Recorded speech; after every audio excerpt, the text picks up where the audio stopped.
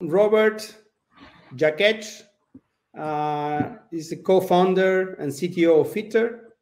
Of course, is my business partner. It's a pleasure to having you here.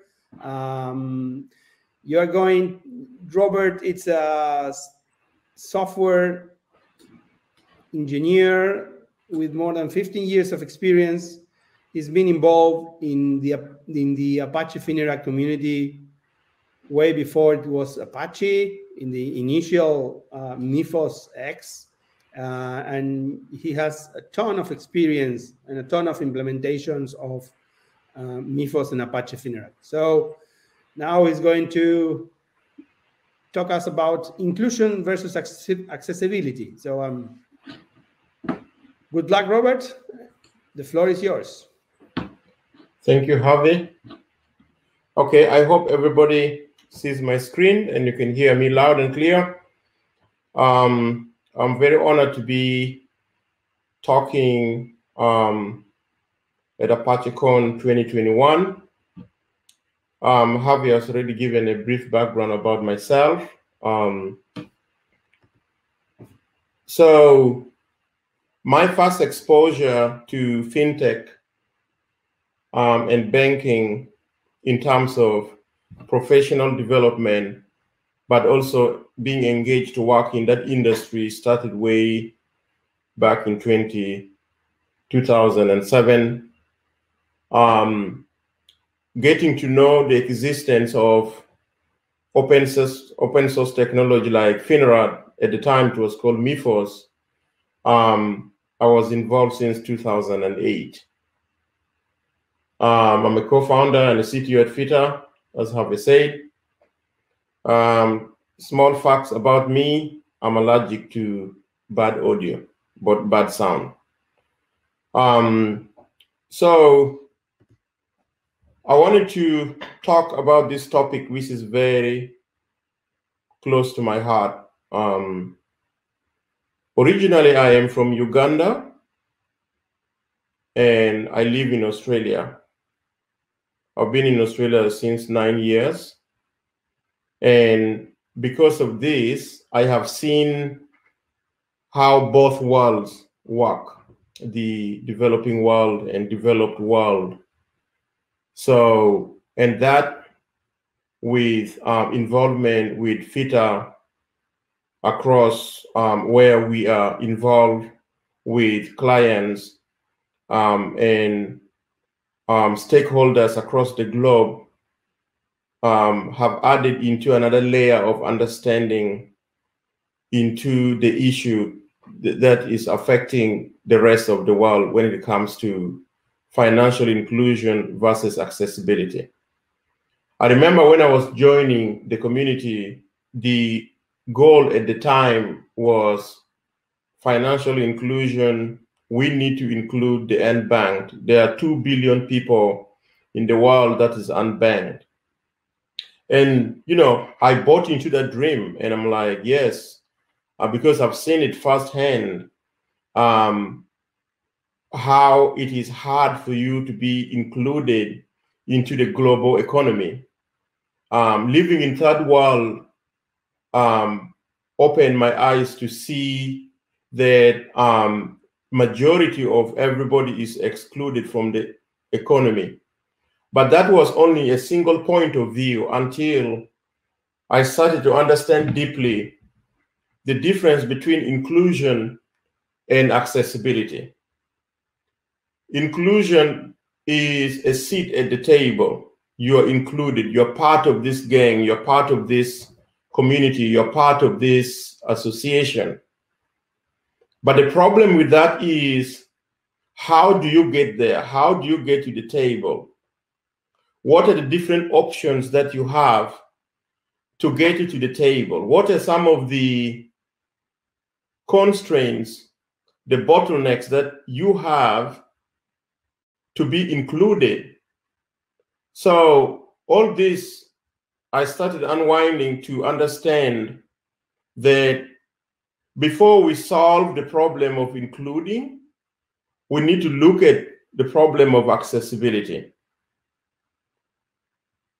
To be to have services that are accessible easily is the route for you to be included as part of the services.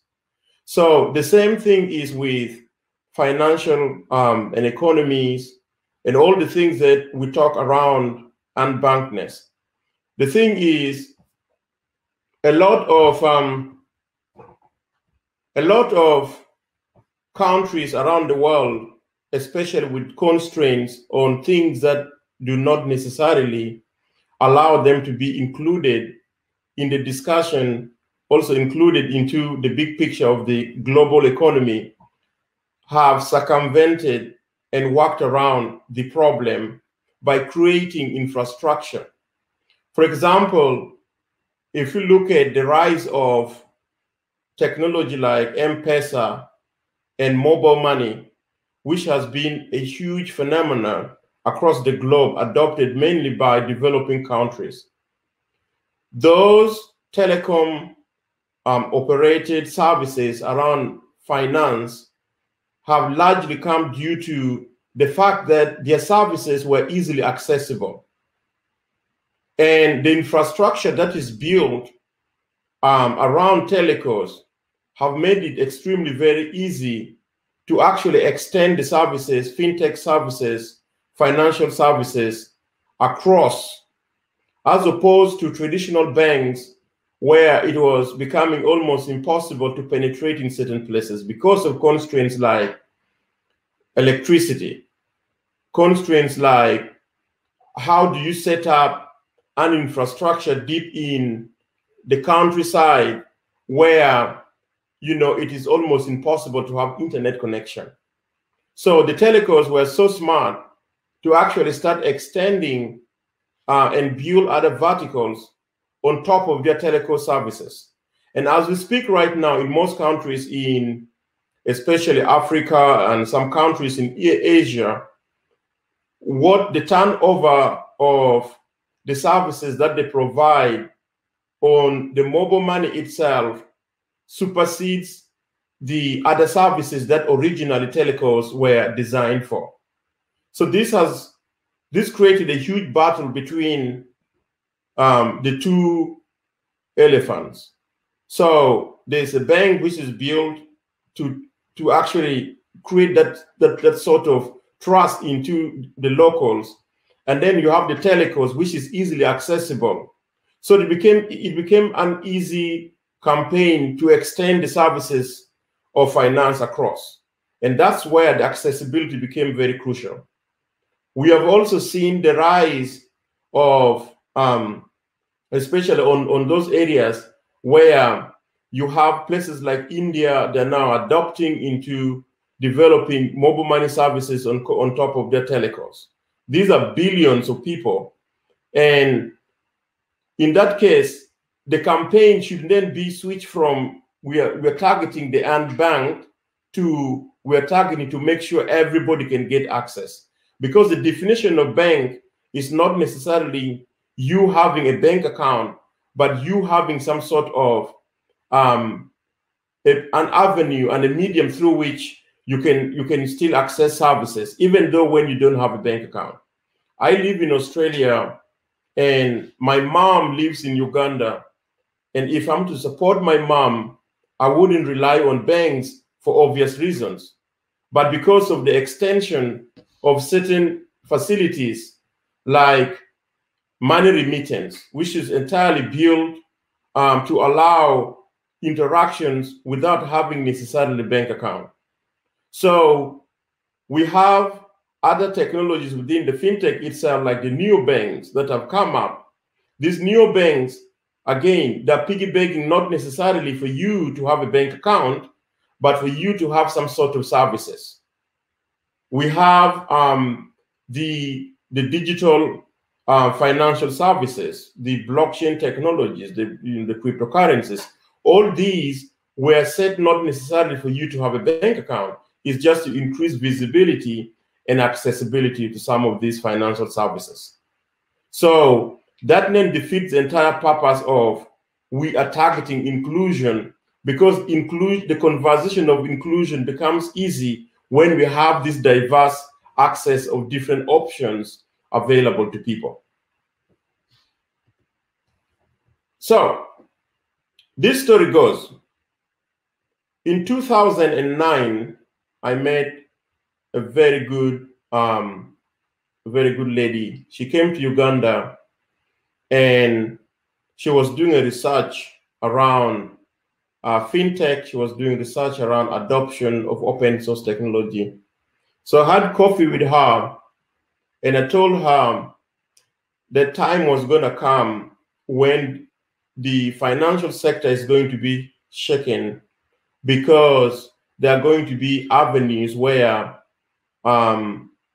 you do not need to have a bank account to be part of a conversation in the global economy.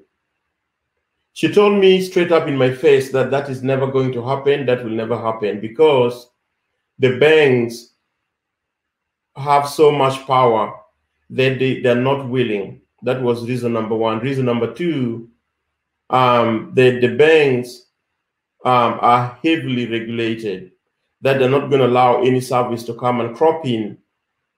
And that is almost at the very time when in Uganda, the adoption and the fever of M-Pesa was spreading across the region. A few years later, a lot of things became very eminent, where the adoption of things like mobile money, adoption of things like digital cryptocurrencies, and a lot of other options that became apparent.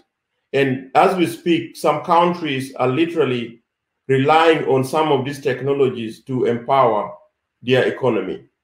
So, and as we speak now, so many innovations are in the pipeline, which actually makes it more strategic for technologies like Finorad and a bunch of other financial and fintech solutions driven by the open source to actually start having the acceleration to adopt and make sure even the big banks start having that conversation.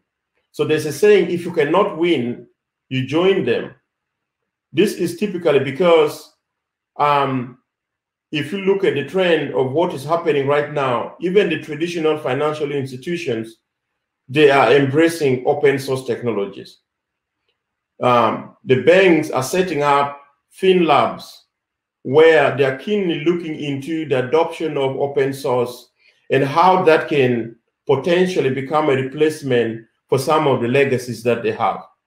So more trust each year, every day is being put into having these open source technologies to actually start driving even the banking sector. So from monolith to breaking it into pieces that can easily be integrated is actually what is happening. And the banks are retrofitting. The reason why they're retrofitting is because it's a fast-paced industry. The fintech, the finance industry is fast-paced. So many things are changing. Lots of borders are being opened.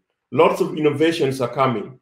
So to stay afloat, you have no option but to retrofit. You need to figure out a way to still make what you're doing relevant, but also be mindful to add other verticals that can make what you're doing even much better and for the betterment of the people that enjoy the services. So across the globe, conversations are being had. How can we use this technology? More fintechs are coming up, more communities are coming up that are actually, spearheading and pioneering the adoption and acceleration of open source. And the good thing is a small percentage, but increasing every year, of the big banks trying to embrace. It's not that the big banks have lost the battle or the war.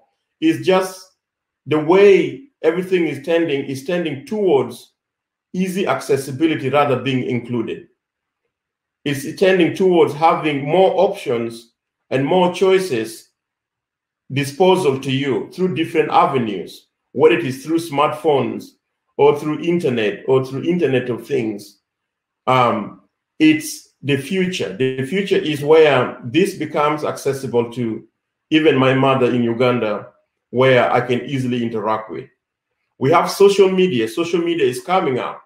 It's also an avenue where right now lots of pilots are happening where they want to have it as part and parcel of accessibility, because they have that extension where their services are being utilized across.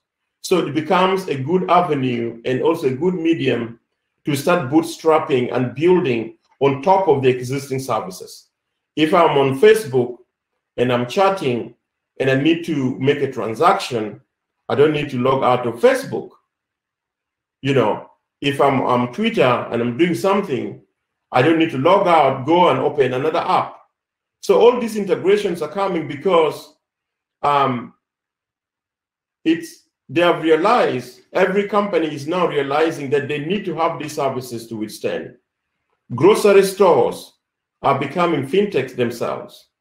All this is because so that it's easy for you to access.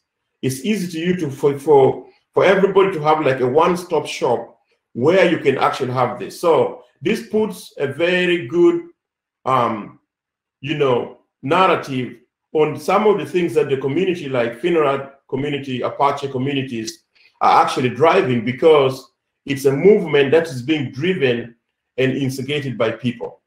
So any movement that is being driven by the people, that means that is the beginning of change and hopefully for the betterment.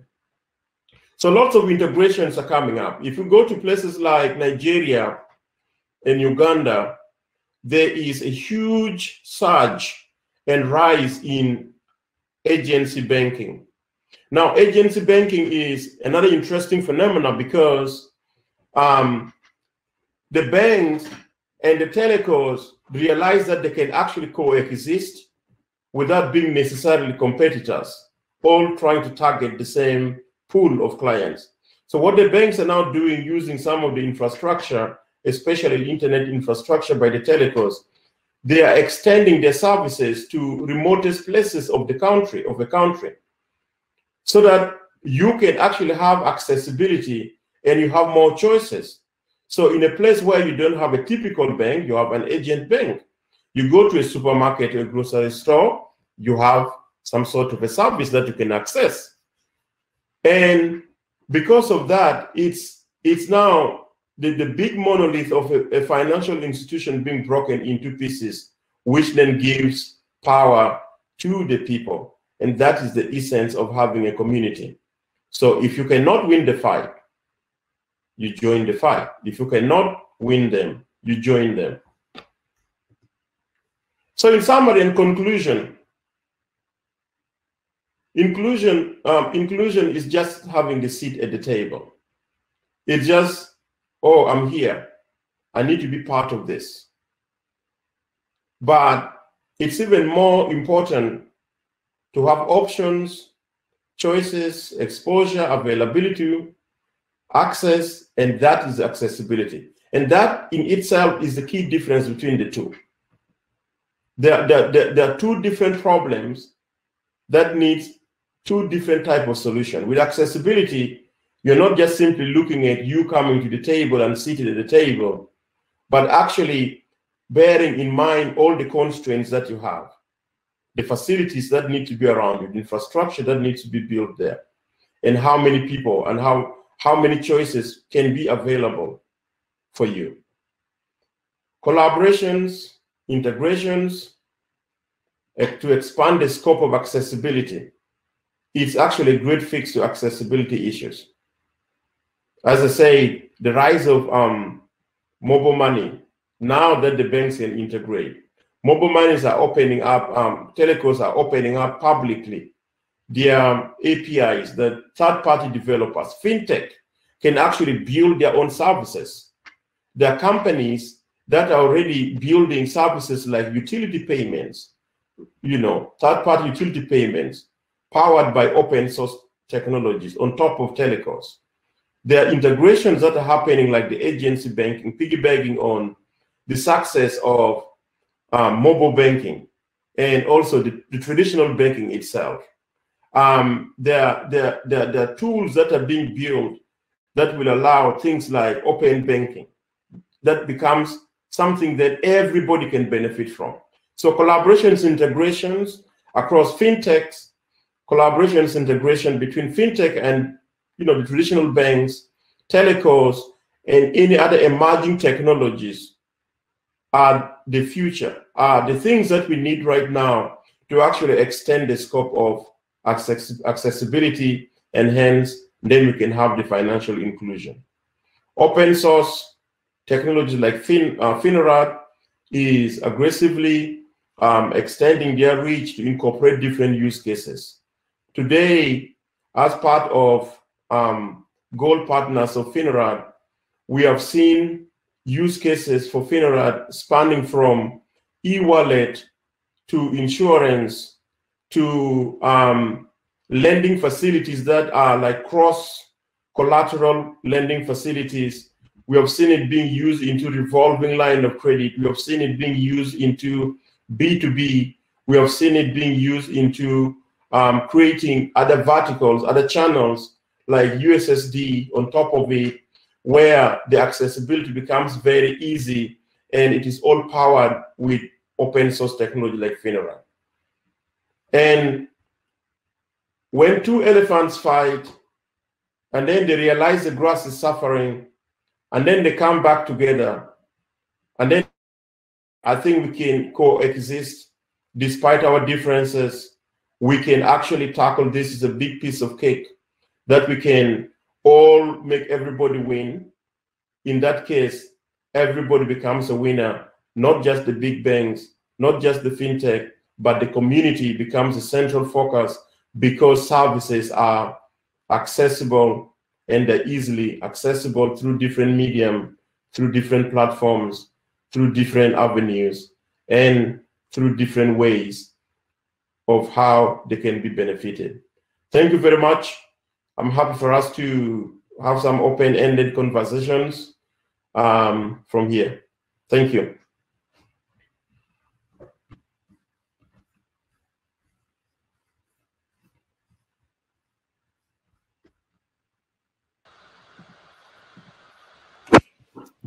Hello, Robert. Yep. I will help you with the questions.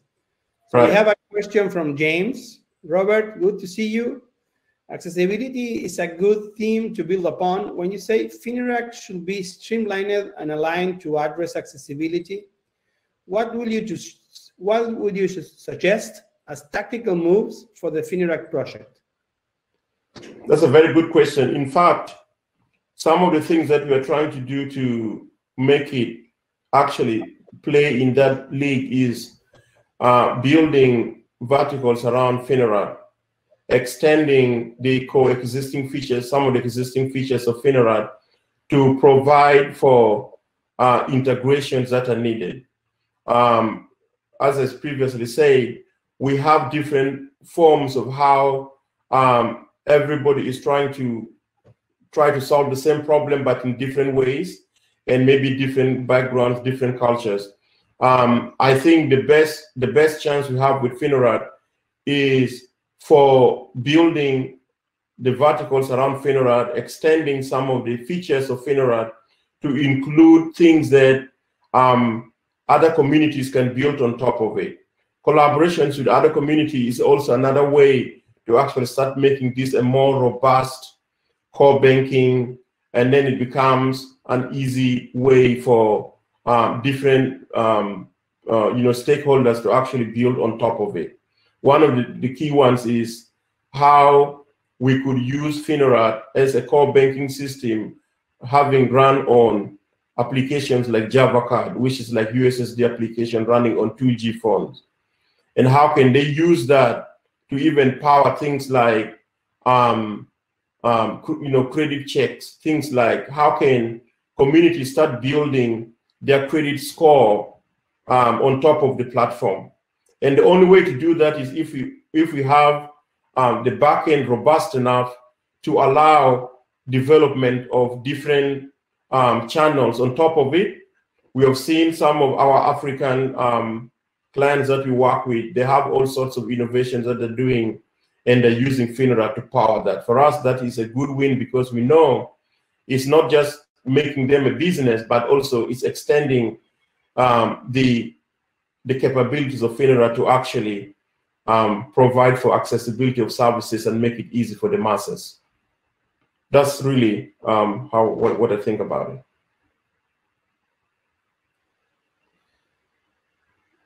Okay. I don't know if there's any other question in the audience. If not, I got one. So the accessibility concept, it's different. How the accessibility concept is different from the inclusion. Why accessibility and versus inclusion that that we've been talking about that for many years now. Yeah. So yeah, the key difference is basically accessibility. It gives you like options, right? Accessibility. If I want to be a telecom user alone and I don't want to have a bank account, I don't have to walk 24 kilometers to just access a bank and open an account. Or I don't want to be in the mainstream bank. I just want to be part of a circle in my village. How can I be part of that? Because then we need to have the extension of circle services wherever I am. If I have cryptocurrencies and I need to cash out, can I easily go to a nearby ATM and do so? Can I go to an agent banking and do so? I don't have to drive, 30 kilometers to access, the next place where I can cash out. So with the inclusion, the focus is only come sit at the table. Now we see you. With accessibility, it's like, wait, I know you want me to be there, but I have all these other constraints. I literally don't have electricity in my village. And therefore, how do I even access banking facilities? I don't have internet. How do I be included? Until we start addressing some of the underlying issues, and we know that we need to make sure there's a diverse range of options. We are always going to be sounding the alarm, come onto the table, come to the seat, but we're not doing enough to make sure we have options on how they come there. I should be able to pay for goods on Amazon with my mobile money account. I should be able to send money to somebody in Uruguay using any of the platform that I like, because I have exposure to multiple and many channels through which I can use that. They're all easily accessible to me. And that is the key difference. So once I can access, then I can be included. Because now I'm included in different channels, not just in a single point of contact. And also, accessibility is not, it's a concept beyond being, it's for everybody. We all lack of accessibility. No matter if you are in the rural area of China or Brazil, or you are Bill Gates. You need better financial services. And I think that concept of accessibility, it will expand the boundaries of this project to other areas that we are not focusing now. Accessibility, it's about having better, faster, cheaper, and ubiquitous financial services that we all need. Not only the excluded. Excluded are the base of the pyramid, but everybody, the entire pyramid lacks of great financial services. And financial services are not just giving the bank better tools, are giving the people the possibility of interact and transact across the globe without frontiers, and being able to collaborate in a new scale. That's the interest concept of accessibility versus inclusion. It's focusing on 8 billion people and not only on 2. Yeah. And the access and the inclusion is going to be solved. We are solving. It's already in the process of being solved. Yeah. Okay. Is there any other question from the audience? You can put the question on the chat link. It's very interesting that you mentioned everybody somehow needs accessibility regardless of their status. I was talking to somebody who was looking at an opportunity to, and he said, look, there are, especially with the pandemic that has hit the world for the last 2 years, some of the industries that have suffered so much are industries that were relying on events. And because of that, they cannot access certain financial services. And then this person was like, well, I think what they have, because each time they go to a bank, the bank is asking for them a long list of things. So a lot of creatives are now creating mini fintechs within themselves, because in their cocoon, they're focusing on creating stuff, but then they realize that the one channel they were all benefiting on that would actually beef up their financial status is already completely wiped out due to the pandemic. So they start innovating and said, okay, why don't we create fintech among ourselves so that even the creatives can be accessible? So accessibility is just having that diverse range of options and having technologies that support it. The great thing with open source technologies, because they can scale to any need. We have seen that with Finorad. There are things we have done on Finorad that we never thought in 2008 when we were, doing MIFOS, from MIFOS to MIFOS X, to now having like this REST API. Like, we see things that are being built on top of it. You're like, we didn't start with this vision. I wish like the vision was started like, we are actually here not to just solve the unbanked, but actually to make sure everybody can have access, no matter what kind of technology, no matter what kind of channel they use. We are going to build something that is going to be open source that will support the operations. And I see it's growing by day, which is really amazing, because it's driven by the community. And all this change of having more options and having accessibility is being driven by the community, driven by people, which then makes it really interesting for us to start innovating around this and expand it as big as it can get.